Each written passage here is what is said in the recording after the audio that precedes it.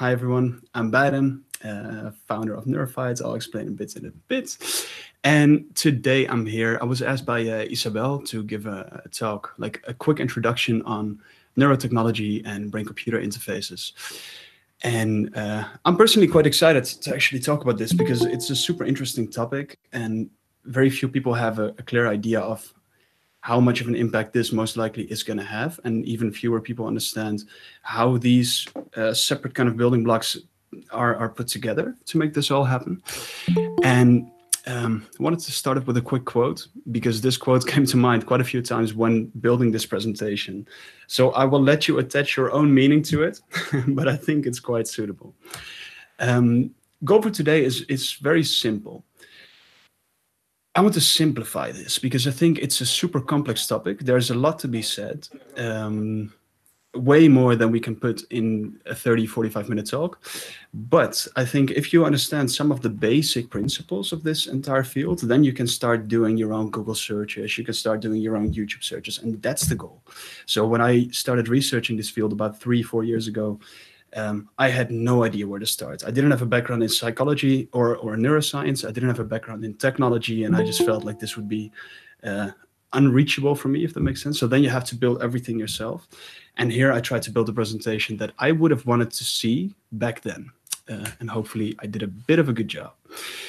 All right, so that's that. I'm founder and CEO of Neurofied and chapter lead of Neurotech Amsterdam. I'll tell you a bit about both of those. If you want to ask any questions afterwards or just connect, feel free to on LinkedIn or on email. Neurofied-wise, so super short introduction. We started this about 3 years ago, me and a PhD in neuropsychology. And the idea was just to simplify behavioral psychology and neuroscience, because we know an amazing amount about how people tend to think, decide, and behave, but it's very complex and abstract and often theoretical. So what we do is, like, we use all the science. We gathered a team of 7 cognitive neuropsychologists, and we simplify all the science and make it practical with training and consulting. And then the other part is Neurotech X. This was started by a few people in Montreal, in Canada. And it's a global community, like the biggest community I know, at least, on neurotechnology. And they have a Slack channel, which I'll show you later on. And yeah, like, if you want to learn more about this, this is the way to go. So I thought, at least let's introduce this. But of course, what we're here for today is actually neurotechnology and what it is. Same for BCI. So let's kick off with neurotechnology. I hope most of you have no or just barely an idea. And I would love to hear how that prediction was afterwards. So I thought, okay, you're mostly developers, or at least you understand technology. So I thought, let's pick the point where technology becomes neurotechnology. And essentially, it's when it fundamentally changes how we think about our brain or about ourselves. And of course, you can go into the very complex topic of, let's say, further defining consciousness, but I think that's one of the later things we will do, right? Thought is something that is a bit more achievable, understanding more how people tend to think. And higher order activities in this case is literally just thinking, planning, all of those kind of activities where you have to think very hard, very consciously. And we'll get into that a bit. So before we kick off, the idea today is mostly to give you a bit of a primer in terms of what is the science and the technology that it's built on in a very simple way. And then on top of that, a bunch of use cases. So what is out there in the market? What do people already use this for? How did they combine these kind of things? So what do you need to know from neuroscience? Very simple, this one thing. In the end, your brain is like, it's a network, and it has a lot of separate brain cells, and those are connected with one another. They often have like 6,000 connections, so different from computing in that sense. And they communicate electrochemically. What that means is that there's an electrical signal when there is activity. In short, that's the basic of what you needed to know. Then, to show you a few of the neurotechnologies that are out there. fMRI is one that you don't see out in the field. As you can see, it's a very big scanner. Essentially, this is a huge magnet. It's a rotating magnet. And what it does, it figures out where in your brain is the most activity. And it does that because, or let me explain it differently. In order to have your brain activate in specific regions, the electrochemical signals have to go off, right? So that energy has to come from somewhere. And how it comes there is by sending more blood there. But in the blood is oxygen, and in the oxygen is a tiny bit of iron. And when this fMRI machine, huge machines, you only find them in medical and academic labs, they identify that tiny bit of iron, have a few different ways to figure out exactly where the activity is. This is super reliable data, but it's not usable outside of the lab. And our goal today is mostly to figure out, okay, what is something we could be like, what is something you could be able to see in the upcoming future? Then another way that you can actually record brain data, because that's what we're talking about, right? You have reading and writing, and then here it's actually based on brain data. So we tend to think, and those electrical signals in our brain, that is activity, and that activity can be decoded by a computer. And another way in which you actually see relatively often is EEG. So this is, well, you see the cute baby cap. It is a lot of different separate electrodes. Those are placed on your head. You have them wet and dry. Both are similar. It's a different mechanism. But in the end, it comes down to you pick up the electrical signals. And why so many tiny dots? Because they want to pick up all the specific regions, right? And the output of that is usually like so in the end, it's all binary, as you probably know better than I do. But it can be with a few mathematical tricks and some coding know-how, you can actually turn it into these useful graphs. And these are different kind of brain waves, if that makes sense. And each of those brain waves stands for different activities. So that's how you can turn the neural data, so the brain data, into something useful, like a useful input for computer programs. But as you can see, I also added a picture of like a search for EEG headset. And there are many different headsets that you can use, because in the end, if you have a different use case and you only need to know what's going on in this part of the brain, you only need a headset that can put it here. And of course, it will be way less reliable than what the baby has on, but it might suffice for the situation, right? So that's a recurring theme that you will see. Then a third method is FNIRS. Let me stop here for 1 second and assure you, you don't need to remember all of these. The reason I'm explaining them is so you have a bit of an idea what it's based on, because otherwise you will be lost in okay, so how do we even get that data, right? So FNIRS is another method, relatively similar in terms, it also tracks the blood flow to see where the activity is, but then here it does it with infrared light. And here you get a bit of a different output because it's mostly a heat map of the brain. So you get this heat map and you can see where there is more and less activity. FNIRS and EEG, the two we just saw, those are actually things you can have out in the field. But FNIRS is slightly less portable, and it's also a bit more expensive. And it's slightly slower, but it's more specific, right? So just to give you an idea, these different neurotechnologies also have different ways of collecting data. The accuracy is different, all of those things. Then finally, the microarrays. This might be the scariest picture in this deck, so don't worry. This is where we make a different step sideways. So what you see in the medical world, this is absolutely not something we will see in consumers anytime soon, and I doubt ever. But here, in essence, what it does is like, this is a tiny electrode, also picks up biometric data and then sends it to the device that is connected. But this actually goes through the skull. So why would you ever go through the skull to figure this out?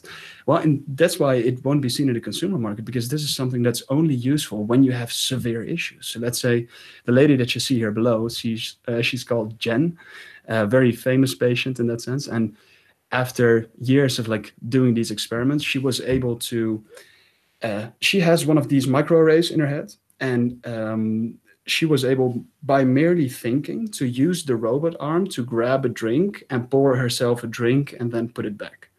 which for us is not even an activity we think about, but for her, it makes the entire difference, of course.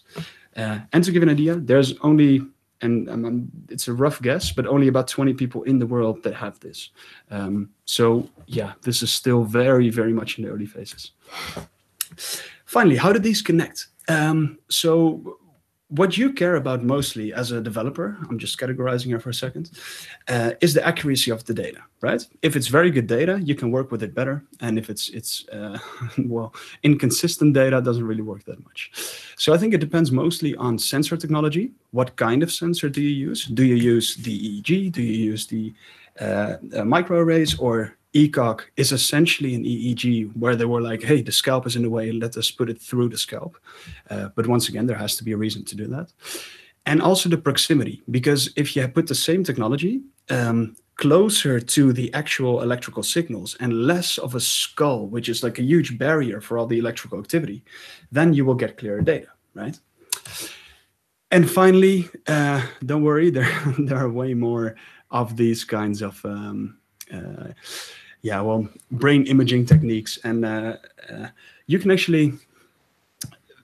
do more research on each one of these, but I think the four that we've discussed are the most essential at the moment, right? These are names that you will find slightly less often. So that brings us to the second question. So if we know that neurotech is this very broad group, then what is a brain-computer interface? And as you can see here, it's a subset, right? A small group of neurotech is also brain-computer interface. And here, the biggest difference is mainly in, whereas neurotech is about fundamentally changing how we think about our brain or how we operate with our brain, brain-computer interface is literally about making sure that your brain and the external device communicate. That's the key thing, right? Lots of complicated words if you find it on Wikipedia, but this is the essence. And that means essentially you're building an interface between your brain and your computer. And there are different ways to describe this. Some people say mind-machine interface. Others, I've heard like human-machine interface, like all of these different kinds, but I think you will recognize them from now on. I see that it's all about the same kind of category. And what this essentially is and what it's used for is just like right now, essentially every technology usually starts with helping the people that need it most, right? And I think that's absolutely how it should be. So in this case, the same thing. So who need it most? Well, let's say someone with locked-in syndrome, who is paralyzed entirely, cannot show any sign of communication, but based on the brainwaves, we can actually see that that person is alive and is thinking. Well, that's a relatively horrible, that's a horrible way to live, right? And this is the kind of technology that has, we will actually see one of the startups that has done this, which is a Dutch startup. And that is actually, they give these patients the ability to once again communicate simply by thinking they can, for example, type, which is amazing, right? So then suddenly they can communicate with the outside world. Same thing with someone who is totally paralyzed. You can remove the sensory motor functions. So what you just saw with Jen, who being able to like grab the cup, that's essentially sensory motor functions. So motor is more about like your motorics, like how can you move and move your arms, etc. Whereas your sensory is more about the senses themselves, smelling. Also amazing things that we can do with this. For example, someone who is blind, but in the end for our brain, everything is the same kind of pattern. And what you see is that they built a device that a rock climber could put on their tongue, which would send the same kind of signals as their eyes would process. And because it was sent on another sensory organ, this is an unbelievable story, but simply because they sensed it there, the brain automatically adapts, right? Says like, okay, hey, I know these kind of patterns. And suddenly that person who is fully blind can see somewhat again. Right? This kind of stuff is now slowly possible, but it's mostly in the academic labs and the medical universities, which means you don't hear about it that much. Okay, let's dive into a few examples. I think Neuralink is the one that, if you've heard about this field, most likely you've heard of Neuralink. So this is what Elon Musk started. That's also why it became instantly world famous. And what they're focusing on essentially is like making sure that there is higher bandwidth. So they looked at the field, saw that the biggest issue right now, at least according to them, was that too little information could be sent into the computer to actually be useful on a grander scale. So let's say if you can only pick up from just a few neurons, just a few places in the brain, that really doesn't give you that much information. Can be if it's the perfect ones. And what they're trying to figure out is how can we find more effective methods of actually extracting this kind of information. All of this is very, very, very innovative and very sensitive topics, I think, and rightly so. So that's, in my mind, the reason why we should talk about this more than we do now, if that makes sense. Because now it's just silently happening. Whereas if people talk about it, there will be some kind of conversation and rules, I hope. Quick in between. As for kernel, so we talked about Neuralink. What you see, Neuralink was also started by Elon Musk. And that's also, he saw that there was a huge opportunity here and then just said, okay, perfect. Use my business know-how, use my team. Here's the funding, build it. Kernel is very similar in a sense. Kernel is a very mysterious company. We don't know exactly what they do, but they offer neuroscience as a service. So what they did is they built an entire team of all the different kind of people within neuroscience and neurotechnology, brain-computer interface, and made sure that they could provide companies, governments, academic institutes with the best kind of research possible, whatever they wanted within this realm. And they also built some devices. So what you see here on the right is the kernel flow. I want to say, yes, kernel flow. They have two products, kernel flux and kernel flow. And same thing. So this uses fNIRS. This uses fNIRS that we talked about before. And each one of those tiny pointers that you see, those are one of the sensors, right? So as you can see, this will bring a lot of data with it. And this is a very high-tech company as well. And then finally, OpenBCI. Which personally I'm quite a big fan of. They offer open source solutions. So they have a somewhat similar approach in terms of more people need to know about this. How can we democratize it? And they built this headset. We're actually negotiating with them whether to buy one of these headsets. And you can also 3D print part of it. This is something that many of you will like if you're interested into hardware, I think, because this is, yeah, very cool stuff. Okay.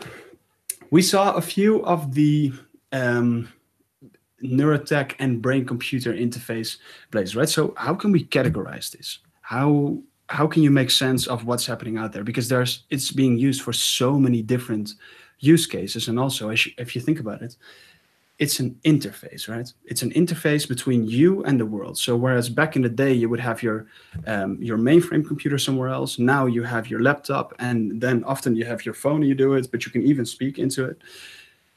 The next generation or the next era will most likely be something along the lines of thinking it, which has a lot of different implications. And the question is, how slowly do we creep towards it? Because you do see a lot of developments that way. If you like, Facebook bought a brain-computer interface company mostly to allow people to share their thoughts instantly, which is not the use case I'm the most fan of. But also Google bought, let me think, I don't remember the name now, but Google also worked on this. I know Microsoft worked on this. So also some of the bigger companies are actually spending more time on this. So it's useful for all of us to have a bit of an idea. So what are some of the ways that it's used, right? So first off, in medical realm, I showed you a few examples before. I think this is a super cool startup. It's Dutch, Mind Effect.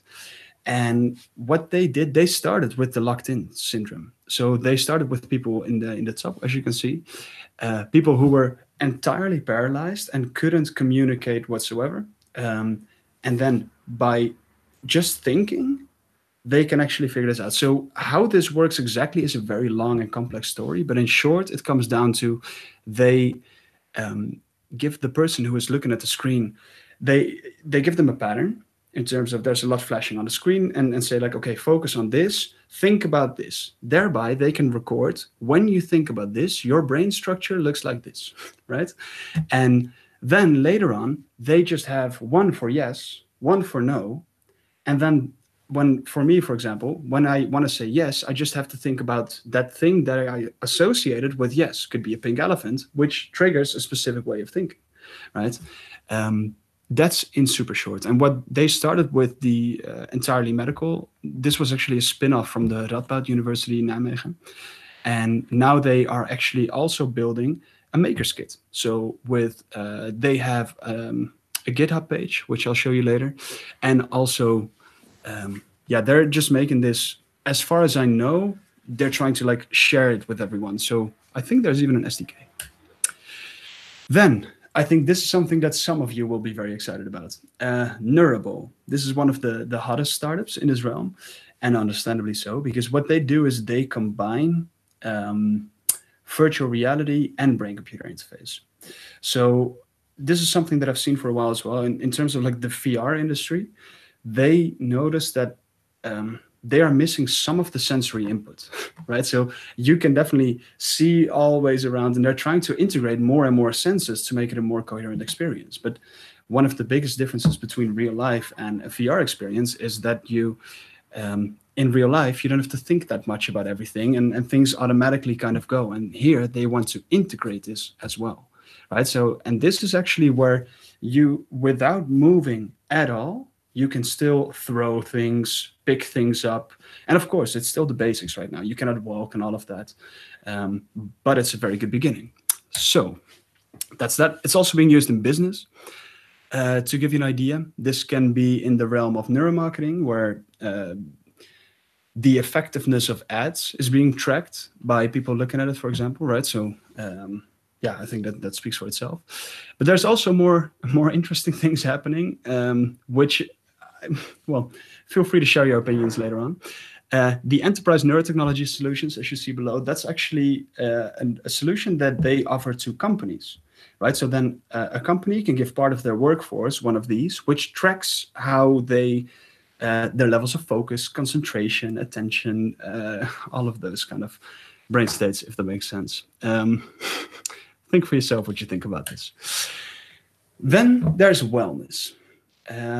This is one of the things that I'm personally quite excited about.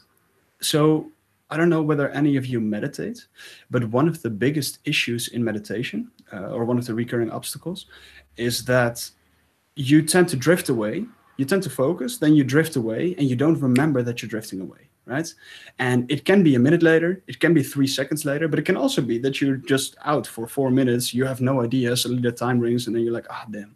So what they do here is very great. They use neurofeedback to give you, they give you feedback on how you're doing, right? So you have this headband on, which tracks your state of consciousness, in essence, or your state of attention, or awareness, I would say. And when it's mentally still, the sounds will decrease and it will become a more calm, nature-like state. Whereas when your mind is racing, the sound will increase. And that's on a very subtle, that's not something you think about that consciously, but on a subconscious level, this is extremely effective in changing your behavior, because you're like, I don't want it to be louder. So, okay, true. And you don't forget it for 4 minutes, for example. And they even have, like, when you have a very clear mind, then you hear birds chirping, and then the second you get excited, they leave again, right? So all of these tiny feedback loops, which are super useful.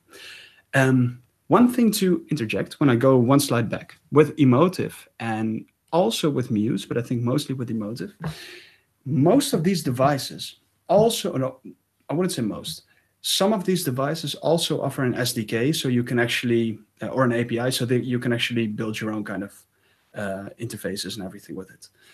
So that's definitely worth checking out. And then especially OpenBCI.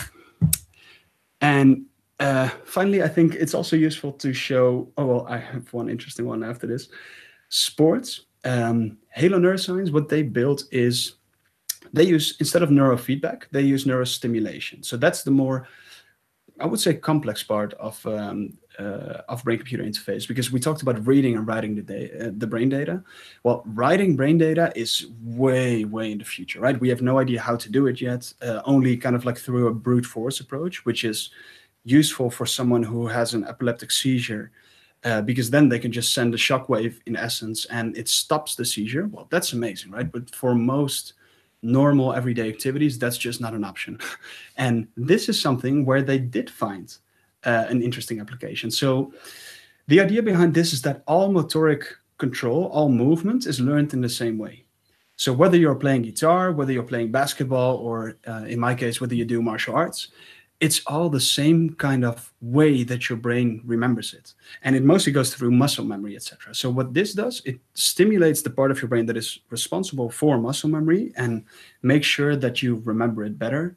And they have some scientific studies to demonstrate that it actually works, that people pick up things faster. Right. So this is, and to give you an idea, most of these devices that I just showed are in the price range of $400, except for Kernel, Neuralink. Those are nearly impossible to buy. And then OpenBCI is actually quite doable. It's even cheaper. Like that's about $1,500, but then you have more options. And finally, this is something I definitely wanted to share with you. So Neurosity is building a headset. They offer it as well. This is also an EEG headset, and I think they call it thought-powered app development or something along those lines. The idea here is to actually provide developers a helmet which allows them to seamlessly integrate this brain data into their programs. And I'm not a real developer in that sense. I did some Python coding in the evenings, and I started a computational neuroscience course, but I'm definitely not at your level, if that makes sense. So I don't know exactly how all of this works, but I wanted to bring this to your attention because I think this is something that's very interesting. And if you learn something new and cool, let me know. Okay, this is just a small subset of what's out there, right? This is the industry overview. As you can see, a ridiculous amount of different kind of startups and businesses, but many of these are from the medical realm. I would say literally about 80 to 90% are from the medical realm, which means that there's still a lot of opportunity.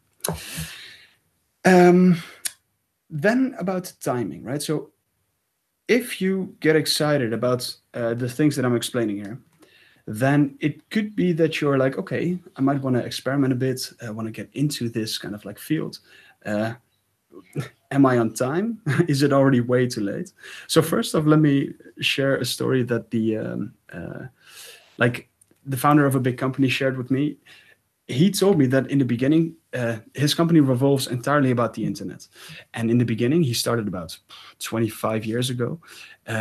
He told me that back then, he was super afraid that he missed the train of the internet. He was like, okay, the internet is already built. The people are already there. How can I get into this, right? And now he actually has one of the biggest companies in that realm. So that actually also made me think, like, first off, you're probably never really too late unless it's something that really isn't useful in about 10 years. But this is something that's only just starting.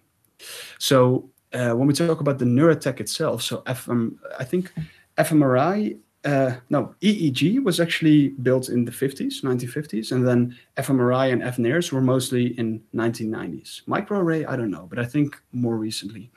And it sped up in the past about 20 years, mostly through brain scanning or brain imaging. But also now the BCI trend is actually hopping up quite a bit. I think another way that's useful to think about this, I don't know whether I can move this. So another way that's useful to think, I don't know whether any of you know this, the Gartner hype cycle. I've always found this a relatively interesting graph. And what they do, they have these phases where every new technology goes through, and they plot them. So of course, it's slightly subjective and all of this, but it's useful to have an idea. So I picked 2019 and 2020. In 2019, there is no brain-computer interface.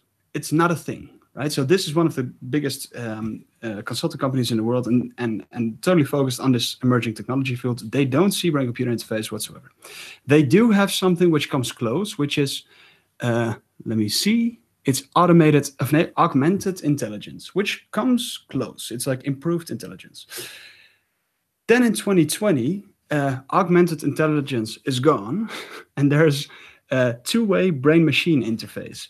So that is even more more at the beginning of this trough of disillusionment, as they call it. And it's more in the beginning, and here they say it will peak in about 5 to 10 years. Whereas in 2019, with augmented intelligence, they said it will peak in about 2 to 5 years. Just to give you an idea. So no, the world isn't clear on where we are in the cycle, but we are early enough that we don't have a clear answer yet, right? I think that's the answer in itself. Oh, yeah, works. And so, yeah, like I said, I think it's super early, and there's still a lot of room to like come up with new innovations. And as you can see, like, so we talked about like the EEG and the FNIRS. A lot of the experts actually predict that we're going to combine some of these systems. So sometimes there's actually already combinations of both, where you have both EEG and FNIRS data, clean them up, put them together, and then turn them into useful insights. Because that will give you a more coherent view on what's actually going on in the brain, right?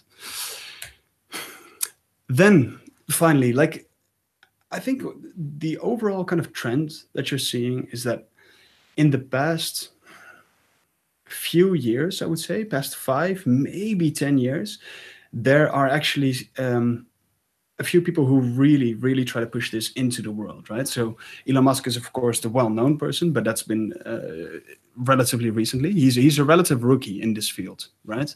But he has a team of all-stars, so that's the other side. Brian Johnson in the left bottom, that's the guy who started Kernel. He started a credit card company before and sold that to PayPal, and then decided, okay, this is what the world needs. Let me just build this. And he's been working on this for a very long time. Interesting dude. On the right bottom, Ramses Al-Qaeda, also a very interesting figure. He built Neurable, so he's more on the gaming kind of side. And then top left is Tan Lee, and she is from Emotive. So what they're all trying to do is like kind of get it out of the lab, make sure that it's not just such a super complex thing that cannot be understood, cannot be used, and try to simplify it, right? And this is slowly what you start to see with more and more different kinds of devices for different use cases. Okay, I think this was the biggest part of the talk, right? And now I want to give you a few concrete pointers in terms of, let's say you're excited about this and you want to do a bit more about it. Feel free to reach out. But first, I want to give you some pointers so you can work on it yourself, right? Learn a bit more. And this is pretty much my personal journey in terms of the things that have been super useful for me, some of them. So first off, I mentioned this before, you can find a lot of code on Brain-Computer Interface on GitHub, right? So MindEffect is one example. That's just a Dutch startup, but you also have OpenBCI, and there's way more. There's also a lot of EEG data there, because that's essentially what you need, right? It's very hard to start experimenting with this kind of stuff if you don't have a helmet, but you can experiment with it. You just need to download raw EEG data sets, if that makes sense, or something different. So this is useful, especially because you will find others who are also working on this. This was one of my personal favorites. So OpenBCI is where you can buy the headset. This guy, Sendex, I didn't necessarily know him, but he built a 3-part, I think, 3 or 4-part series on how he opened the OpenBCI headset and started coding. I think this is exactly, if you're interested in this is what you want to see. Because you will just have an hour and a half of this guy talking to you, talking out loud, explaining what he's doing. You can see some of the code. To do a quick sidestep, by the way, for Brain-Computer Interface, the things that are most useful, because I'm not a coder myself, but I do know some of these things. C, those languages are good, right? So C, C++, C#, a lot of Python. MATLAB is used quite a bit for the arrays, and Node and Java. So there you go, quite a few different kinds of languages, right? But I think with Python and MATLAB, you can do you can make a very big head start. Then this is one article that we wrote ourselves. Simon is he's also someone who works in the brain-computer interface industry. So he simplified, in essence, what this is about and how we can kind of use it. I think if you're more curious about the science behind it, this will be a great article. I didn't want to get into that too much because I think limited information, limited attention, and there are a lot of cool things to show here, so I would focus on that. But this is where you can understand a bit more about how this, especially the sensor technology, works exactly. Okay, and then what has been the most useful for me personally is starting this course, Computational Neuroscience at the University of Washington. You can find it on Coursera, but I think first off, it's ridiculous that we live in an era where we have access to the best information in the world, right? And these are just some of the biggest experts explaining to you exactly how it works. And yeah, it's a pain in the ass, I'll be honest. Yes, I had to go back quite a bit to actually redo my linear algebra and all those things. And I also, because of busyness with the business and Corona, I had to, I did about 2.5 weeks, but I'm still going to pick it up. But if it was doable for me without a background in technology, then it's doable for you. Trust me. So if you're curious, pick this up. It's a free course. It's amazing. Then you have the Neurotech X Slack. I talked a bit about this before. This is, if you want to meet others who are also working on this, this is the way to go. I tried a lot of different things. I tried reaching out on LinkedIn, and that also works. But this is where a lot of active people are asking their questions. So even if you join the Slack and end up not really engaging that much, you will find a lot of different inspiration because these are just worldwide people working on this. And finally, last thing, so with Neurotech X, so I'm the chapter lead. So I sent them a message, saw that it was a super cool initiative. They have a lot of very big names as well who are willing to speak there. It's still a small industry, right? So everyone is kind of willing to help each other out. And what they did very well is just start with the scientific community. And now it's a huge community with so many different knowledgeable people. So I thought, okay, why don't we have these meetups in the Netherlands? Sent them a message, and the founders got excited. So now I'm setting it up here in the Netherlands. And last week, I actually did the first event with someone from Mind Effect and yeah, an ex-investor from New York. And this is where you can actually see some of you can meet some people, but as for now, it's mostly online. And we're also considering hack nights. This is something a bit more complex. So I'm open to ideas here, but it comes down to if we can get some of the devices in a room and you have a bunch of people who are interested in this, we could just start building together, right? We could just start hacking some things together. And I'm actually in contact with few of the BCI device suppliers to see whether I can get free devices. So this is something for in the future. If anyone is interested, feel free to let me know. Okay, now we're at the tail end. So it might be that you've seen this presentation and we're like, okay, yes, perfect. So you're working on Neuofied. How does that connect with this whole BCI thing? Which is a very reasonable question. Also a question which I ask myself a lot, right? Because I think there are a few key points, right? So what we do is we simplify behavioral psychology and neuroscience and make it practical. So in the end, make sure that the scientific insights aren't just there and then lost, that it's actually being used in the world. And I think the number one thing that we focus on is cognitive biases, systematic judgment errors, or systematic thinking patterns, if that makes sense. That's something for a different presentation. But that's what we tend to focus on a lot. I assume that many of you will not have heard of cognitive biases, then let it be.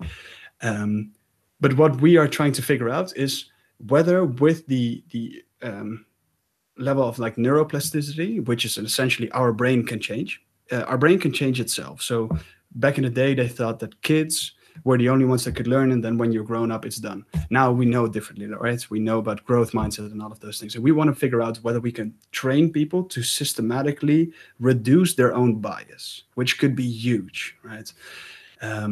And we're still in the orienting phase in the beginning, talking with a few experts, figuring out what kind of BCI paradigm to use.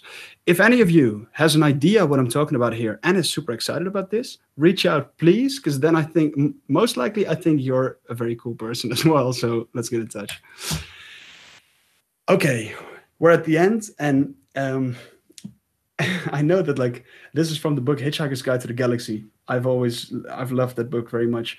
And I wanted to let you know, so when you see a long presentation like this, at least for me, the first time I had like, oh damn, but this is already all here. Okay, so then Jesus, what will be there in about 5 years? There's no mind reading helmet yet. There is no real indication that this will be here in the upcoming 3 to 5 years. There's definitely no reason to be afraid that anyone can plant thoughts in your mind, or that can write brain data. All of that stuff is not there. And also same thing with like the invasive, non-invasive BCI. I don't think those are things that you have to worry about anytime soon. All right, that was it. Thank you very much for listening. It was a pleasure. And on to the questions, I assume. I will quit this so I can see the chat.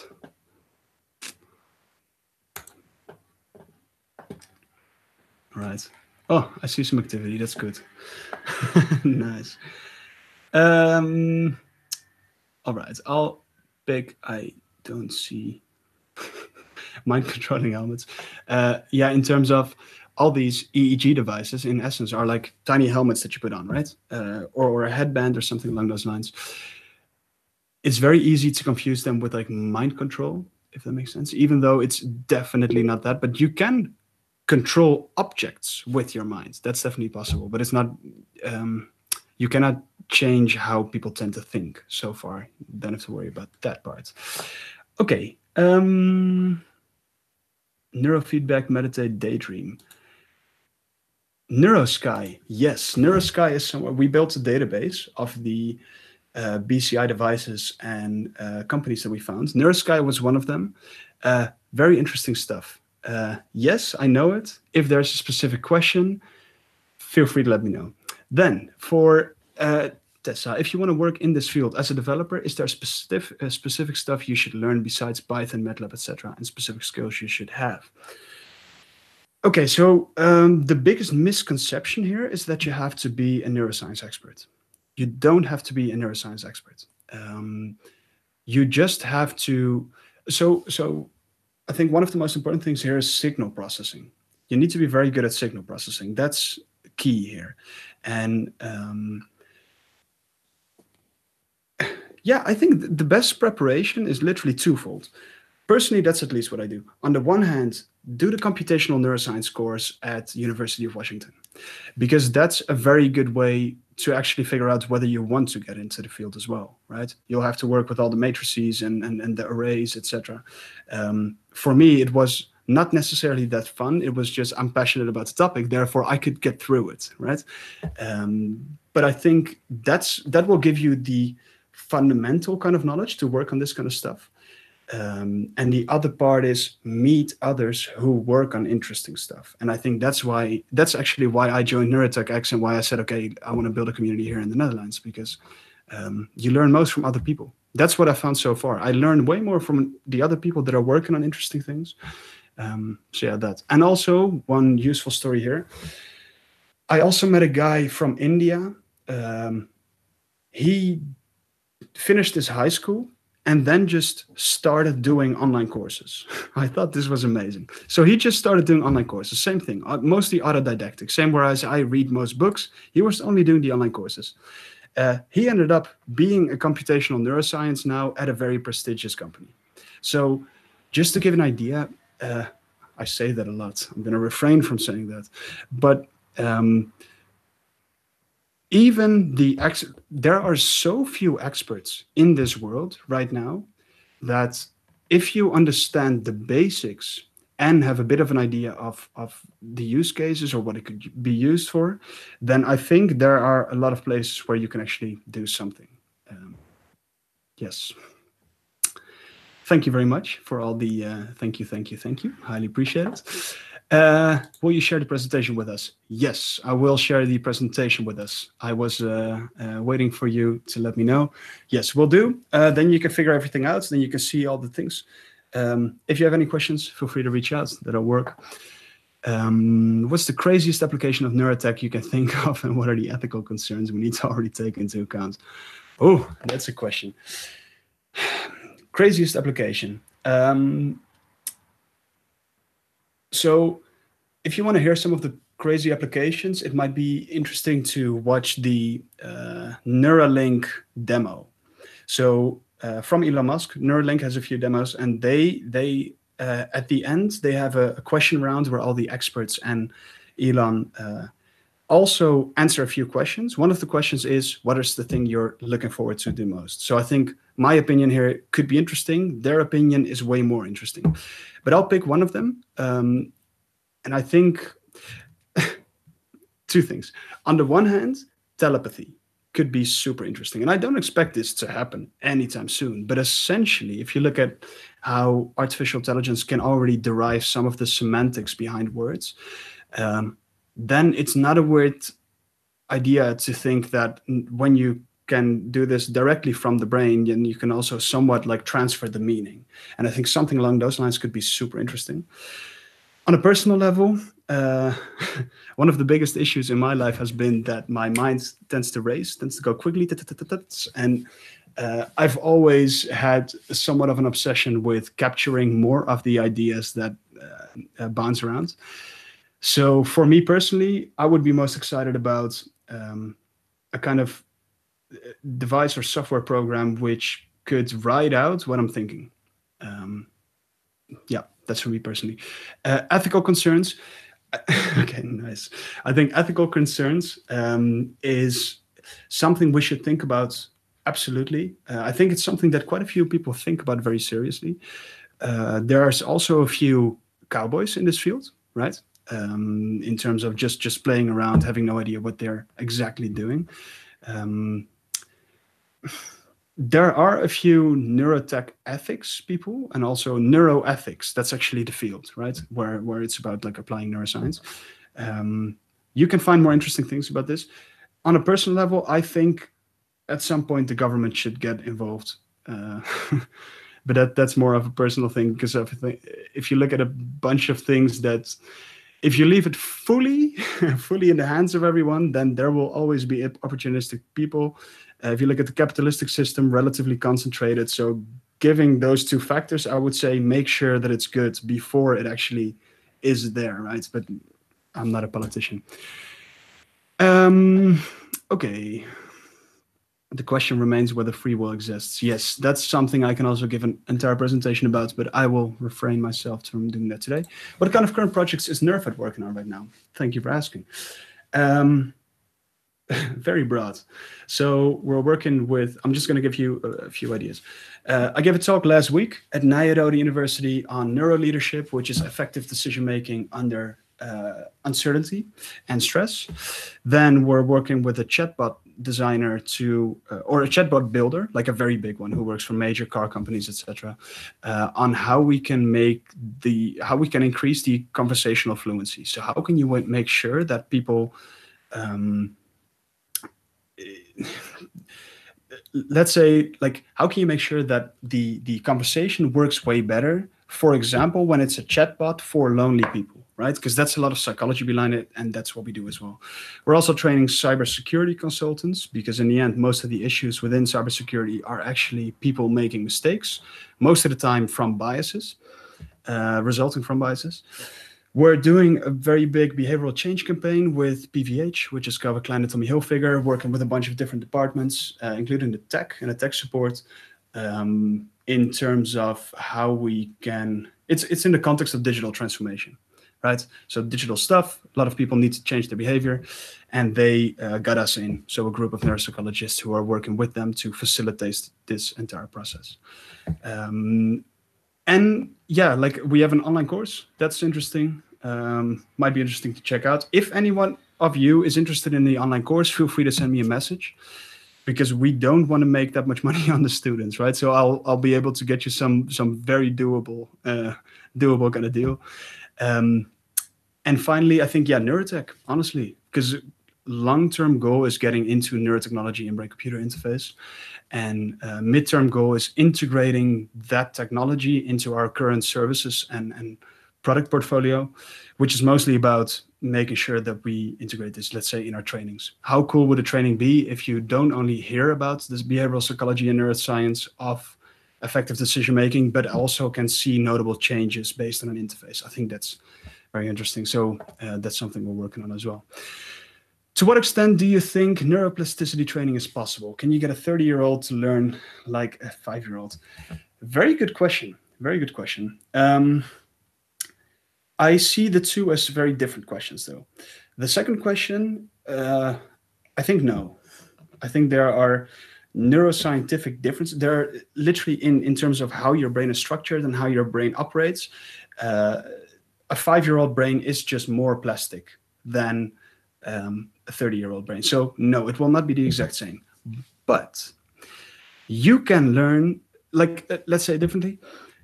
We have a lot of limiting beliefs about how much people can change, right? And if you look at someone like Wim Hof, which is a Dutch legend, he literally changes how we think about this stuff. And that's literally because he's a bit crazy in a very good way, right? And that's why he doesn't think it's impossible, and that's why he tries to do it. I think we have a very similar kind of situation with neuroplasticity. If you truly try and put the right kind of environment around it, we can learn amazing things. Think about the 84-year-old people who are actually still very ripped and can do pull-ups and everything. I think it's all about what you really kind of want to do, up to a point, of course. Okay, then, as a fan of Ghost in the Shell, I gotta ask, have you watched it? If yes, how close is it to the actual state of affairs? I haven't watched it, so thank you. I will write this down, Ghost in the Shell. And I will check this out because I'm very curious. I've never heard of this, so it could be this. Programming without a keyboard. Yes, let's make sure you get that. Chatbot facilitation and chatbot for loneliness. Yes, it's called Kletsbot. Kletsbot, I'll write it in the chat. That's one of the initiatives. Then, can you tell us a bit more on how it might be possible to stimulate a growth mindset, block a fixed mindset?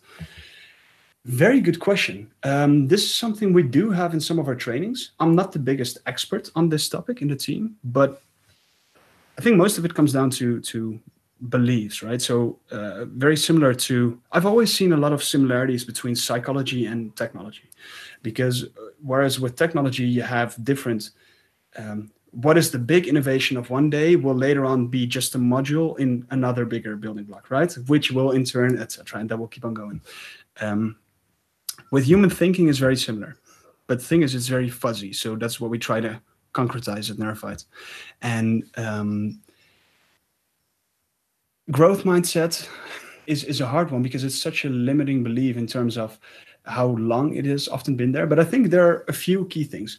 First off, try to catch yourself in the act anytime you say or think anything along the lines of, yeah, but that is how it is, right? Anything along those lines, stop yourself. Just observe it, at least. Let it be there. That's all fine. But observe it. See that you're doing it. And I think what's key to know here, I'm someone with an extreme growth mindset, but at times I totally forget it. And then I become very fixed mindset. And then I become sad. And then at some point I snap out of it. And I'm like, what are you doing? Get back to the good kind of thing. And then boom. And then I'm back in the growth mindset.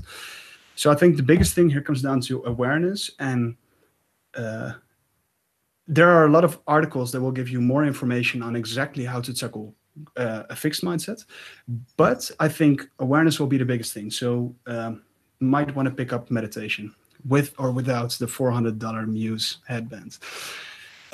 What meditation do you use? Or I don't use an app. I'm the kind of stubborn guy who just wants to do my own kind of thing. Here, same thing. I looked at what kind of YouTube videos. I have used one app for a while, by the way, that is very good. Insight Timer. I'll also put this in the chat. Insight Timer is the free app. So you have Calm, you have Headspace. Those are the two big players, both funded by Silicon Valley, venture capital companies, of course. Thereby, there's a big interest to make money. Thereby, it will become more and more money kind of making machine. Personally, I wanted to get into Insight Timer because this is mostly, this is just a free one. Free, and it's open source, and I think, well, I don't know whether it's open source, but it's definitely free. Does human state of mind, human emotions, influence a BCI, or can BCI change a human emotion? Very good, very complicated question. I think about BCI slightly differently. I think BCI is not necessarily Well, okay. Yes. Let me tackle it differently. Yes. Because I think what you can think about is this. Your brain is a machine that's working anyway, right? Keeps on going, keeps on going. Then what you can do is put a device on top of it, let's call it a BCI, which picks up the signals and then sends it or does something with the signals. Usually it sends it to some external device. And then there will be something, right? What that something is differs for every company, for every use case, for every device, etc. But yeah, depending on the use case, yes, it can definitely change your emotion. So let's think of a theoretical BCI where I'm building something. I have this OpenBCI headset, and I'm making a few assumptions here, so I could be wrong, but I think it's useful for the case. Let's say that when I sad, I have a specific brain pattern, which I can measure with that EEG headset. Then this device will recognize when I'm sad, right? And then when I'm sad, I could build kind of like into the algorithm an if this then that statement where when I'm sad, this music will come up.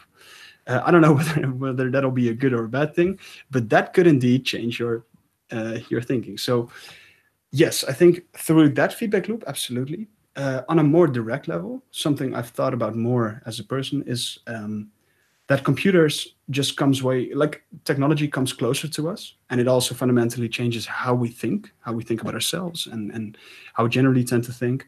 I do think BCI will have a way shorter feedback loop than most of the other technologies that we have right now. So your laptop or your phone, you will at least have to open it with my big fingers, touch the tiny things. Whereas with BCI, I will think something, it'll be there. And if you look at some of the developments of asymmetric information, in the sense that not everyone has the same information, I think, for example, the knowledge about biases. Biases are essential. They are so fundamental in understanding how people think, but now most people don't know anything about biases, whereas the big tech companies know everything about biases and try to leverage it in their favor. And the rest of society is not even aware of it. I think that's not a good kind of thing. So yes, I also think BCI changes how we think, not necessarily our emotion. How could you use these new technologies to recover from traumatic brain injury? Very good question. I think this is the first one that I won't be able to give a good answer to. I'm sure you can find this, though. It's a good question, so you can definitely Google this. Or I can do research later because I'm curious as well. But I don't have the answer right now.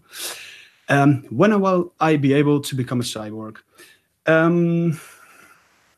Depends very much on how cyborgy you want to be, I think. No, so it depends, right? So there are some self-proclaimed cyborgs already, right? Yeah, get a pay. Okay, I'll let you figure this out. Finally, do you know if there is research if BCI could be used to treat mental issues like depression or PTSD? Yes, 100%. I've been talking a lot about the cool use cases, right? But I'm not as shallow to think that those are the things that should be that should be built first. Technology should first help those that are truly in need, and I think those with, let's say, locked-in syndrome or paralysis, that's the most intense kind of thing. And then they're also working with depression and PTSD. Yes, I know exactly what this is about, but I didn't get too much into the medical industry myself because I don't. Well, I'm an entrepreneur, and I know that there are other entrepreneurs who will do way better in the medical arena than I would. So I pick my battles. But yes, definitely, there is research being done. If you Google something along the lines of neurotech or BCI and PTSD or depression, you will find which ones. All right. Did I miss a question, or did we have everything?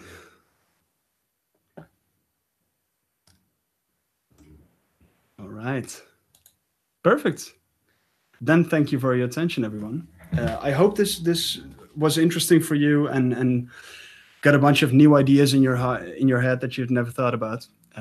Feel free to reach out, like I said before. Yeah, simple as that. Thank you very much. All right. Good to hear. Good to hear. Yes, the Hack Nights. That might be something. I'm just throwing this out there. This could be something, if more people at Codam are interested in this, we could figure out whether that's something we can in some ways collaborate in. Yeah. All right. I'm happy to see all these messages. Thank you very much. I'm going to have a good evening as well. And oh, I even see an interest on that. Perfect. Let's do it. Okay. See all of you soon. And if any of you still has a question, I'm available on LinkedIn or on email, beirem@neurofied.com. All right. Great evening. Bye-bye.